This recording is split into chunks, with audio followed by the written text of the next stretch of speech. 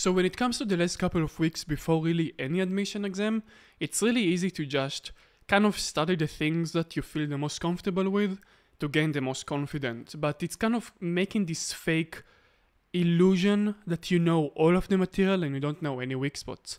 In the past couple of weeks, when I've been teaching for the exam thousands of students at this point, I noticed a repeating pattern of this specific thing, and I developed a very simple system that all of my students use to actually recognize your weak spot, and it allows you to kind of know exactly what you need to focus on in the last few weeks before the exam. Now it's August 2023, so 1 month before the IMAT exam, that is going to be in September 17th. And I wanted to make this video to really show you guys how you should find your weak spots using ChatGPT, using Excel sheet, really making an actual probability and statistics of what you know and what you don't know. So let's just dive right into it without spending any time. If you go to my website, entermatschool.com, and go to the menu and go to the entrance exam, you will see all of the different articles I have for the IMAT exam. One of them will be IMAT syllabus. Now, it's not 2024 syllabus at the time of recording. If you watch it 3-4 days from now forward, it will be actually the video for 2024, but it's not really important. So for the sake of example, just imagine it's the syllabus that you're actually using right now. Go a bit down and download the syllabus that is going to be here. You see it's 2023, but realistically it will be your syllabus when it releases. If it wasn't released, let's say 2025, 6, whatever, and we still use the previous syllabus, sure, it's not really important, just download it and get it over here. If it's in Italian, which they started releasing in Italian, that's okay. Just you can go to Google Translate, so translate, and go to documents and just upload the document over here, translate it into English. It will work just fine for this specific method, and also for you. It doesn't really matter because the document translation here is very, very good. You can also go to ChatGPT, upload the document over here, translate it to English. The translation of ChatGPT 4.0, maybe there is a newer version by the time of you watching this video. It's very good, 4.0 and up and above, very good for translation. Same, not very important to be very accurate. You just need it for the general thing. The second thing I want you to do is I want you to solve IMAT past papers. So you can go to the website, download the IMAT past paper, and actually see them in time condition, and like you actually see the exam itself. So print the paper, analyze everything, get the wrong and incorrect answers, calculate your score, and then at the end of the 100 minutes, when you calculate your score, I want you to go to an empty Excel sheet like this, a Google Docs file, sheets.google.com, I think. And then you can just pretty much input all of the data you just have in front of you into this specific sheet. Now, it's important not to just do it randomly, because you want to do it in such a way that you will be able to replicate it to other exams, as well as making sure the tools that you're going to use. It could be ChatGPT that I'm going to use in this video, but it could be any other tool in the future that might be more advanced than ChatGPT, although I don't think anyone will pass ChatGPT in the next couple of years, it seems. So I will use ChatGPT. If there is a newer method, I will of course update, but it seems like this will be the way to actually do it. What I want you to do in this Google Sheet is I want you to have different columns for different things. One would be the question number. So like this, question number. 2 would be topic of question. 3 would be subject, specific subject, so specific subject. D would be did I get it correctly, which is kind of funny to write the entire thing instead of just answer or subject, because this is how you're going to allow ChatGPT to know what each column is for, because if the more words you use, the better it's going to understand what you want from it. So question number, let's say 1, 2, 3, 4, 5, 6, 7, 8, 9, 10. That's for the sake of example. Realistically, it will be 1 to 60 with all of the subjects and everything. So topic of the questions would be things like logic, So let's say logic, logic, logic, biology, then you have biology, biology, biology, and then chemistry. Just it should be 23 and 18, but it doesn't matter, it's just for the example. And then let's say physics, like this. And then specific subject, this is where you should be super, super, super specific and accurate when it comes to the definitions and the terms you're going to use. Why? Because this document, you're going to use it and fill it multiple times for multiple simulators. For example, this would be simulator number 1. Let's say the IMAT exam I'm taking has 10 questions. So this will be simulator number 1. But the next one I'm going to take, I'm not going to make a new document for it, which I could by creating a new tab over here and then just making a new one just for the sake of organization. But in reality, I would want to make all of them in the same page and then having all of the questions in one big document sheet and use the same exact terminology for specific subject from the PDF I just translated or using directly in order to ChatGPT to understand what I'm talking about. So, for example, let's go to biology, and then you have molecular genetics. Molecular genetics will be the structure and duplication of the DNA. Now you have DNA replication. I'm going to write, let's say the question was about DNA replication. I took it from over here. You see, it's duplication of DNA. In English, it will be DNA duplication. Specific questions about it. Now, every time I'm going to have a question about DNA duplication, I'm going to copy this exact definition I'm using and paste it again. I'm not going to say duplication of DNA or something similar to it, because then you won't have consistency when you actually analyze your statistics and probability to get the questions right, and you will see what I mean very, very soon.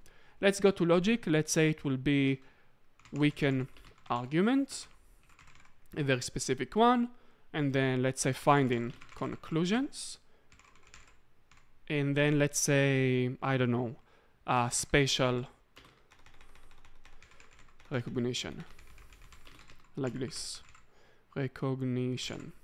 Cool. That's, let's say the IMAT I'm taking 3 questions of logic, weaken arguments, finding conclusions, and spatial recognitions. If when you have this kind of 10 questions on your actual IMAT exam, you will copy, paste them. You won't have different capital letters and lowercase letters by mistake. Exactly the same thing, super important. Biology, let's say I had, I don't know, meiosis. Let's say if it's actually in the PDF. Let's say physiologia. So, okay, physiology. But let's go more specific actually. Maybe they have something even more specific. Here, they have, okay, they have more specific. Homeostasis. It's a bit even better. You want to be as specific as possible from the syllabus itself. So homeostasis. Homeostasis. My ADHD hitting hard right now. Now you have chemistry. Let's just invent something. Let's say we have gas laws in the syllabus, and also we have, let's say, thermodynamics. And in physics, it will be kinematics, and let's say dynamics. Now I have all of the topics. I took my PDF or the actual physical paper I just solved. I moved one by one, and I input the topic and the specific subject that what the topic was about. Why is it important to have it over here? Because then you can ask ChatGPT to give you an analysis, for example, only for biology, and then you make a schedule only about biology. Now, did I get it correctly? Let's do, yes, like this, just for the sake of example. No.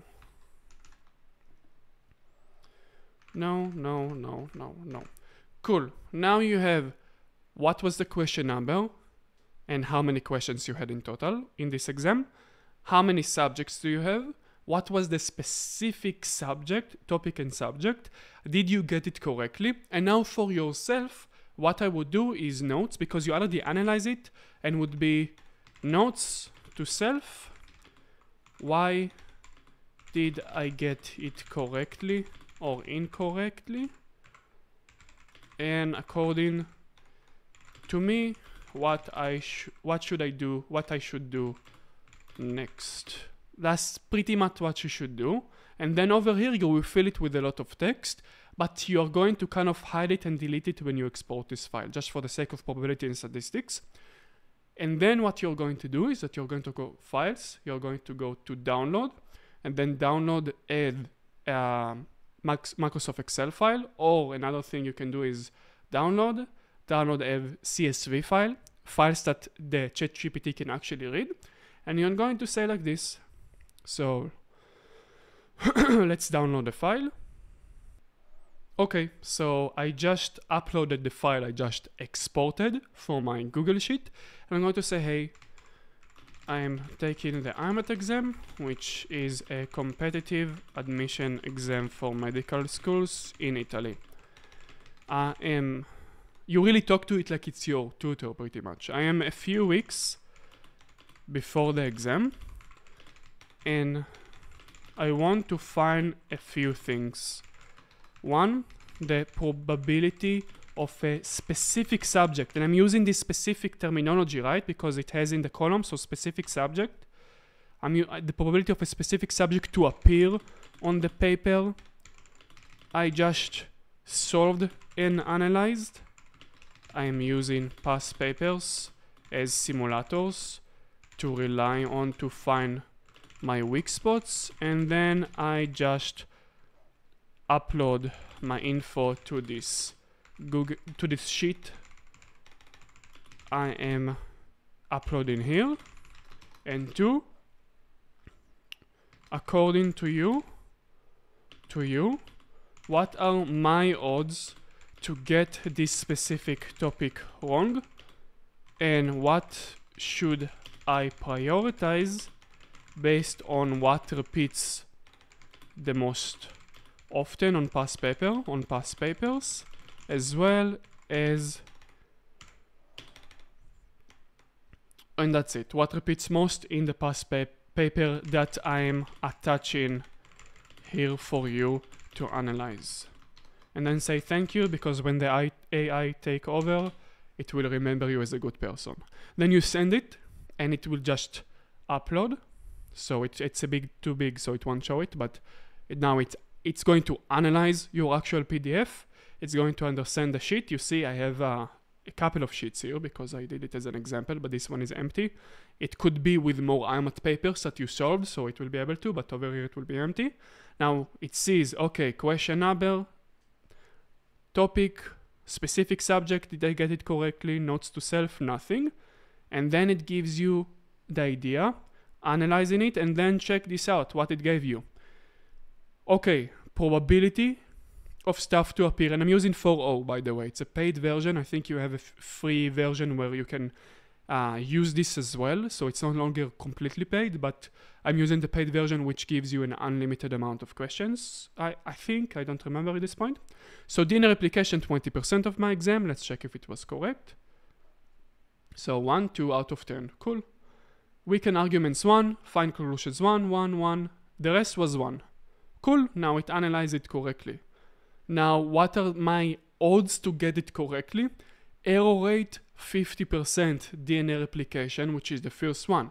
Dynamics, 100%, but it was one question. Now, all of this, 1 to 8, it was only a single time. So, only one type. You see, it was only one time. All of them, this is one specific subject, 1, 1, 1. DNA replication appeared twice, so it's going to be the highest in my prioritization. You have 50% error rate, the question appeared twice, so it's going to be number 1. Now imagine you have data, check this out, so much information, so much recommendation that is actually correct. It's a higher probability, 20% to appear, and moderate error rate. It's actually information from the data I just gave to it. Imagine you have like 400-500 questions that you're going to input to it because you have so many past papers that you solve. It could be any paper. It doesn't have to be the IMAT exam. As long as you are using the subjects from the syllabus, it could be past paper of books you are using, of the Pearson chemistry. It can be BMAT, for example. So you can take all of the past section 2 of all of the BMATs and then ask, hey, what was the most repetitive over there? Also, did I get it correctly? You can take the past TOLC exams, for example, translate them from Italian to English, do the same thing, see for yourself what repeats the most, and then what are your odds to get an issue and come up with a problem with this specific subject. And then how are you going to make a study planner? You're going to take the things that you have, the things that we have the highest probability to actually appear on past paper based on TOLC, Testi Medicina, and past paper of the IMAT, that we have so many at this point. So Testi Medicina or TOLC in the past couple of years, but Testi Medicina before, it was called Testi Medicina in Italian, and then past papers of the IMAT in English. You have like 1,000 something questions to know what repeats the most, and then you ask it, hey, based on what repeats the most, what are my error rate in this specific subject? And then you have prioritization of what to do before something else now in the next couple of weeks. And it's pretty much just doing but to me at least it will be very complex math that I don't really know how to do. The average person doesn't really know how to do, because you have statistics and probability over here. It's a bit complex to do, and you don't want to do it with thousands of questions, which you would reach a point where all of the past papers, it will be like 800 questions, the Testi Medicina, 1,000 questions. So you have so much information to analyze here, and it will just do it for you. But a few less things to actually know. Make sure you use the terminology I'm using, because I did it so many times at this point, and I realized that if you don't really give it the specific terminology and you're not using the terms in the columns to explain it what you're even saying, it's not going to really understand what you want from it. And that's it. I hope it makes sense. I'm also teaching for the IMAT, and the link for my own course where I teach thousands of students in the past couple of years is in the description if you want more of this kind of tips. If you find it helpful and you want more detailed kind of approach for the IMAT exam, I will be your address. You can check my website, entermedschool.com, for a lot of free material. You have study material, so you have my study planner, you have free biology book that I wrote in the past couple of years. You have a lot of stuff that for free over there. And also I have different classes that are kind of like coaching and live classes that I do every summer for the exam in very affordable price compared to all of the courses that are available today. So you might be interested in checking them out. And that's it. Bye bye everyone. See you in the next video.